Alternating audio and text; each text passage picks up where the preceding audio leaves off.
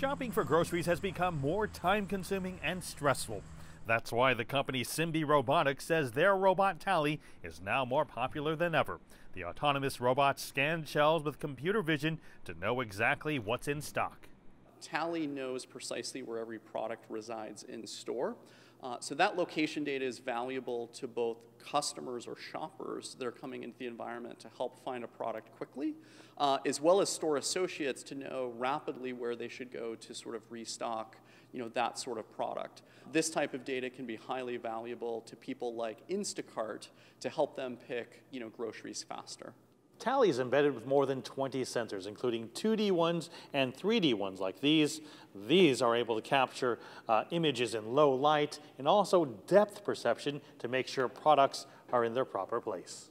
What you're seeing here is Tally's 360-degree representation of the world around it. The autonomous robot utilizes machine learning technology to provide data to more than a dozen global retailers in 6 countries.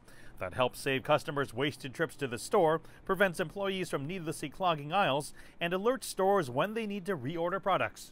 Retailers are seeing a unique opportunity for automation to add more resiliency to their supply chain. And I think many retail CIOs around the world are beginning to think about how technology and better data can assist them in pandemics like COVID in the future. Other robotics companies are taking on the challenge of disinfecting workplaces. It's not enough to just wipe the surface. Literally, you have to keep the surface perfectly wet for almost 10 minutes. It's an impossible task that you're asking the housekeepers to do with standard disinfection wipes. Miller's company Xenix has a solution, a virus zapping robot called Lightstrike. We're actually 100% confident that Lightstrike will kill the SARS-CoV-2 coronavirus. It puts out broad spectrum, high intensity ultraviolet light. And basically that's going to lyse the cell of the pathogens, kill them so they can't reproduce. Xenix's business is up more than 600% since the start of the coronavirus outbreak.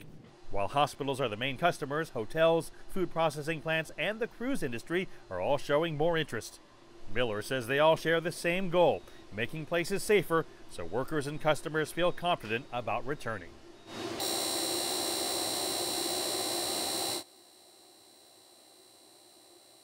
Mark New, CGTN, San Francisco.